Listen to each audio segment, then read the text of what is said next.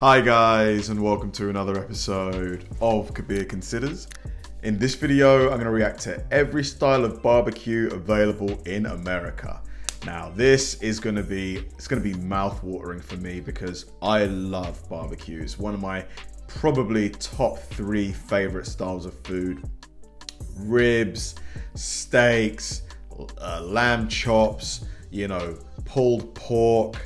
I just love it all. Wings, it's just, the flavor you get from barbecue, whether it's char grilled or you've got a nice barbecue sauce or it's smoked, it's just, just unbelievable. America's probably, got the widest variety of barbecue in the world. I think barbecue did originate from America. I think it did from the South or something like that. And as I'm gonna make this trip in February, might as well start taking some pointers as to where to go to get the best barbecue. Like, I went to a place called Bodine's. This was I think 2021. This was in London. They're like a Kansas style barbecue place. It was delicious. I actually put like a little video of me with my friends in the restaurant on YouTube. You can check it out, but I can't wait to try the real thing. This should be fun. Let's do it.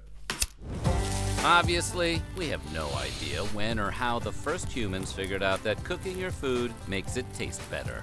Americans like to prep, grill, and marinate their meats and veggies with a wild diversity of styles and flavors, producing notably different barbecue specialities state by state, or even city by city, or neighborhood by neighborhood. Okay, let's begin the barbecue. Oh, hey, little guy, what are you doing? Oh, no. Today on Weird History Food, we're going to take a look at every style of barbecue we could find across the United States. But before we get started, be sure to subscribe to the Weird History Food channel and leave us a comment letting us know what other regional foods you would like to hear about. Okay, make sure you have plenty of wet naps and macaroni and cheese on hand, because things are about to get saucy. Texas.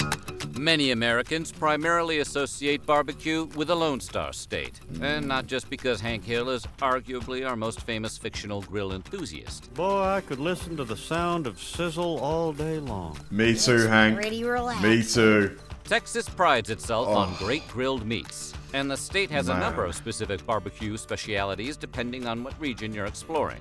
East Texans, for example, frequently prepare their meats in a wood-burning pit filled with either pecan or hickory, a tradition inherited from the enslaved Africans who once worked plantations in the area. I see. Slow cooking beef until it becomes loose and falls apart off the bone, then turning it into chopped meat sandwiches, is a standard local practice, as is slow-cooked pulled pork.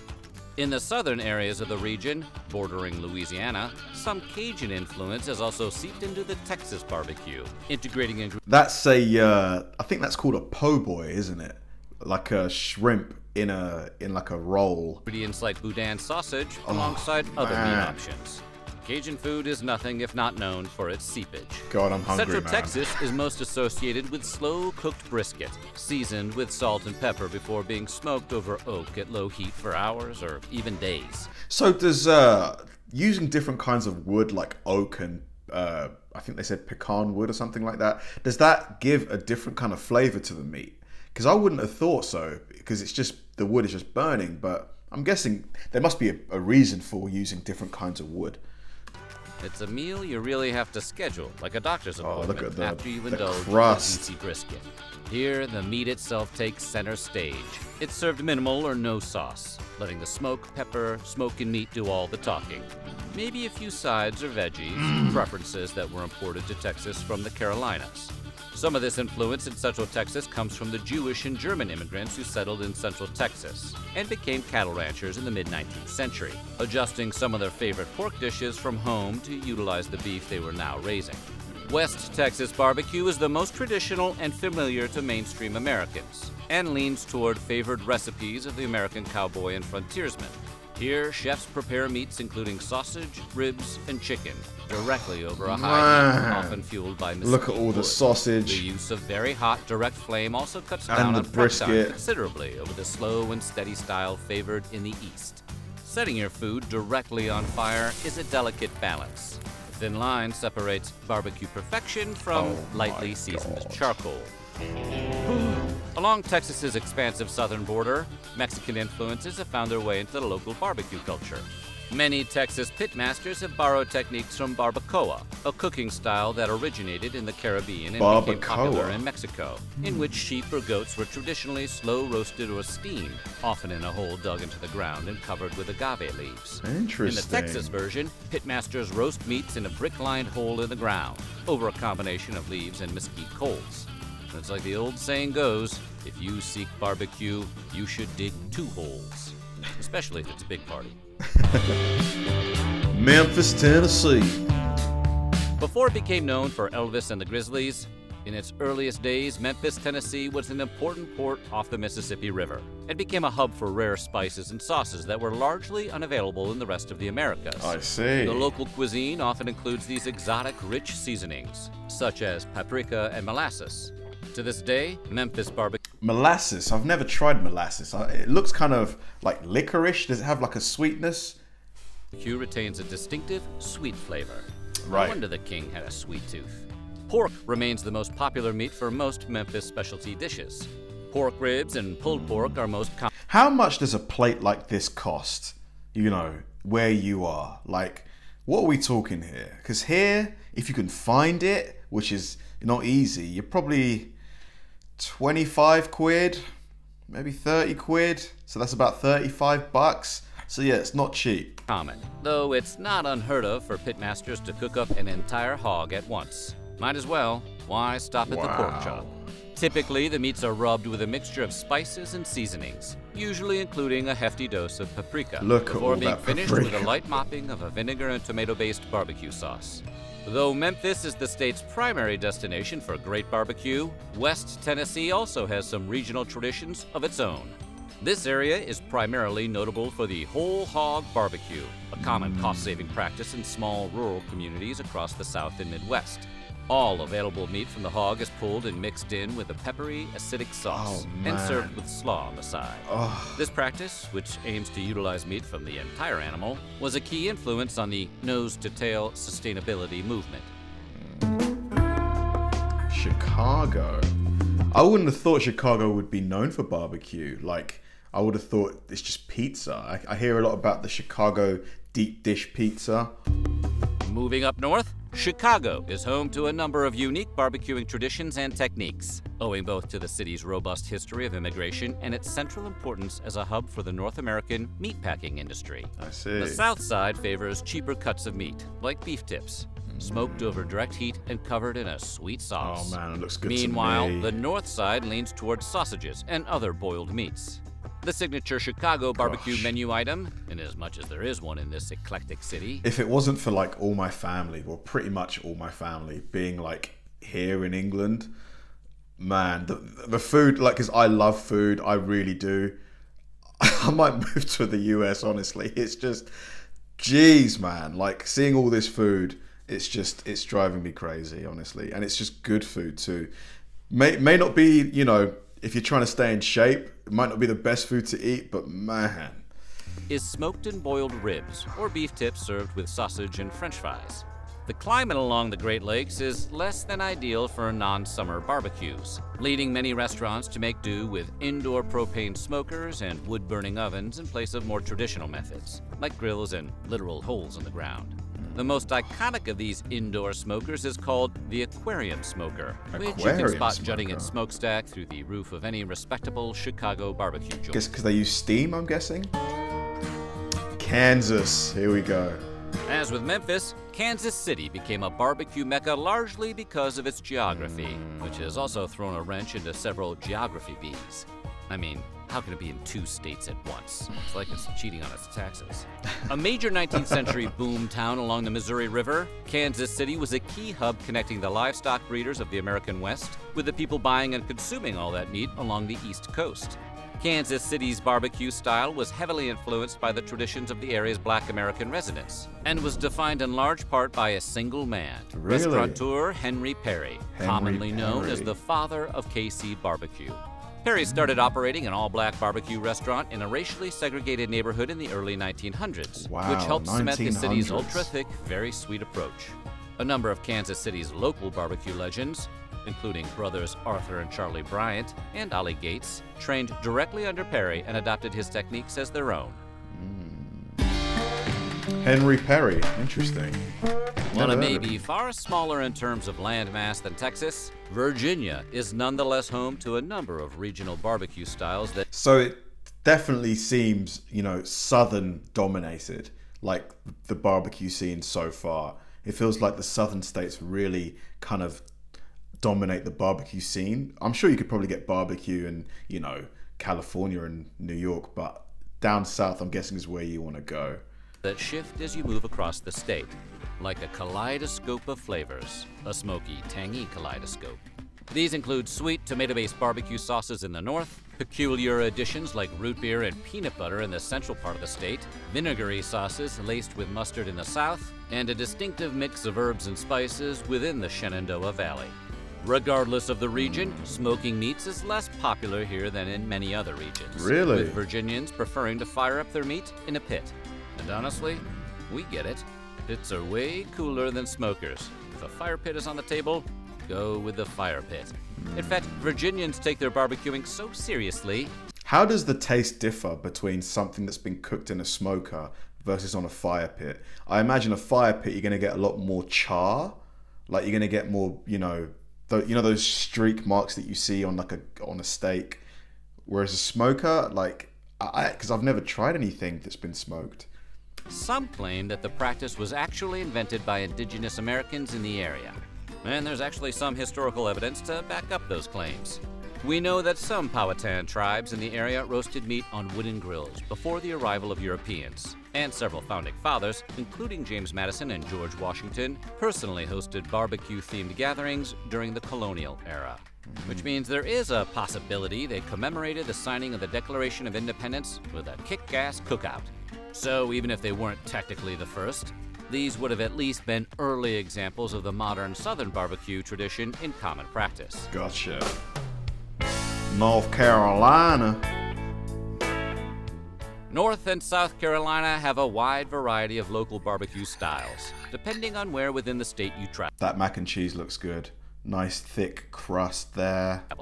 Just stay away from whoever makes barbecue in a microwave, which is technically a felony. The western portion of North Carolina is noted for its use of a distinctive ketchup-based sauce, which gives many of the local barbecue delicacies a vibrant red color. Pork is the favored meat of choice across the Carolinas, but particularly in western North Carolina, where pork shoulder reigns supreme. As with some Texas traditions, Carolinians inherited many of their techniques from German and Bavarian immigrants. In western North Carolina in particular, World War I-era German immigrants introduced a sweet and sour dish made with pork shoulder to the region that inspired much of the barbecue prepared there to this day. Interesting. Yeah, the South is just dominating this If you're list. talking barbecue in South Carolina, you should know this is pig country. The state's barbecue chefs favor pulled pork, slow cooked in a smoky pit. Whole hog barbecue is also popular in the state, because why bother debating which part of the pig to cook when you can just throw the whole thing in there? Yeah. There's more variety in techniques in South Carolina. Wow, this guy's using a legitimate mop. I thought like when they, when he was saying they mopped the sauce on, they used, a device like a mop, but this is actually a mop. With various pit masters and cooks employing vinegar and tomato-based sauces. I guess because the meat is so big, it makes sense. But the region is particularly known for its frequent use of mustard-based sauces, another contribution from German immigrants. Ah, why? Because it's such a popular destination for tourists, and the weather in the tropics remains barbecue-friendly year-round, cookouts are a constant source of entertainment and nourishment in America's 50th state, Hawaii, which coincidentally is also kind of famous for Elvis. He just lived his life in barbecue's orbit. Additionally, because the food itself benefits so much from a diverse range of influences and origins, Hawaii is the perfect barbecuing breeding ground, situated at the geographical epicenter of Asian and North American traditions. Hawaiian barbecue preferences have been shaped as much by China, the Philippines, and Korea as the American South, giving it all manner of distinctive flourishes. Oh, look at Ribs that. are often prepared in a Chinese or Korean-influenced fashion, with rice as a popular side. And barbecued seafood, a relative rarity in the continental U.S., is a common presence on Hawaiian menus. Good gosh. Perhaps the most distinctive aspect of Hawaiian cuisine, however, remains the innovation of give me this, please. Someone, if someone is prepared to send me this in the post, I will pay you $100. But the thing is, by the time it got here, it'd probably be all moldy. Lunch, which dates back to the late 19th century, when the islands were largely taken up by sugar and pineapple plantations. Workers, many of them immigrants from China, Japan, Korea, the Philippines, and Portugal, would often bring their lunches in bento boxes, using leftover rice from the previous night's dinner as a side dish. By the 1930s, professional services, called lunch wagons, popped up to prepare these cheap and easy midday meals fresh, swapping out the bento boxes for compartmentalized paper plates. The lunch wagon had a lasting effect, Looks really not just good. as a devastating playground insult. Even after the plantation era largely ended, the popularity of these plate lunches continued at drive-ins and restaurants across the state. A traditional Hawaiian plate lunch includes meat, sometimes barbecued kalua pork, but also potentially spam musubi, a hamburger patty and gravy known as loco moco, or other local favorites, along with rice and a dollop of macaroni salad, a universal dish that appealed to nearly every palate. Alabama. In addition to being the home of beloved fictional characters like Forrest Forrest Gump Gump and Cameron Poe, Alabama is the sweet home of its own unique barbecue sauce. Bama barbecue superficially resembles the styles employed in the surrounding areas. Alabamans typically prefer pork shoulder and chicken dishes, and sauces can range from a vinegar-rich Memphis style to the sweeter, more ketchup-forward sauces favored in the Carolinas. But the state's signature addition to the pitmaster's arsenal is white sauce, made by combining vinegar, salt, black pepper, and mayonnaise. Interesting. I need to try some of that white sauce. God, my stomach is going crazy right now. I don't know what I'm gonna do. I need to find somewhere that, you know, sells barbecue at midday.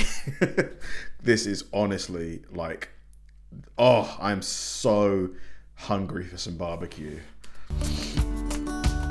Kentuckians mix things up not only in terms of preparation, but also meat choice. Mutton is a common dish at many local restaurants, marinated in a combination of Worcestershire and vinegar before being smoked over hickory wood. Other regional favorites include thinly sliced barbecue turkey and ham sandwiches, shredded pork sandwiches, and a wedged cut of pork shoulder known as Boston butt. That sounds like a guy scalping Patriots tickets. California, interesting. Although California is noted for many cuisines, including their fabulous pizza kitchens, it's not one of the first states you think of when it comes to great barbecue. Agreed. But the central portion of the state, especially the Central Coast, has a long history of cattle ranching. And where there's lots of cattle and ranchers, you'll usually find some grilling happening as well. What else are you gonna do with those cows? Give them jobs? One popular California barbecue dish is beef tri-tip, prepared with a dry rub of salt, pepper, and garlic salt before being smoked over a bed of red oak coals. This is sometimes known as Santa Maria style, and it's often served alongside the very Californian side dish of pinto beans and tortillas, because everything tastes better in a burrito. So what do you think? Which barbecue style do you think is the best? Let us know. Goodness gracious me, I am hungry right now. Man, just seeing all that food, especially because I do these videos, like typically I won't eat breakfast, I just have like lunch and then dinner. But watching this it's just awoken the hungry beast within. Like after I'm done here, I'm gonna just see if I can find somewhere that can sell me some barbecue. I could go and buy the ingredients and make it myself, but you know, it's not the same. Like I want it made for me. I want someone to just send it to me, or I wouldn't mind going to pick it up, but the odds of me finding somewhere at, you know, 12:20 in the afternoon, it's unlikely. Honestly, it just looked amazing. The food looked so good. Especially for me, I'm like a massive meat eater. I love meat. It's just, hungry. Thanks for watching, guys, and I'll see you in the next one.